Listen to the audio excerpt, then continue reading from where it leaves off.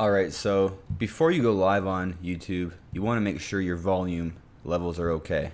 The way I do that is just quickly hit start recording on your OBS, record a few seconds of vocals, and then hit stop recording. The video will be populated in your videos folder on your PC or your Mac.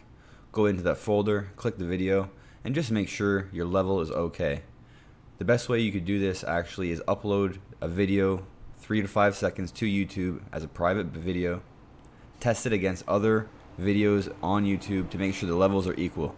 The last thing you want to do is go live on YouTube and have your voice too quiet or be so loud that you're going to hurt headphone users or people get startled when the volume comes on.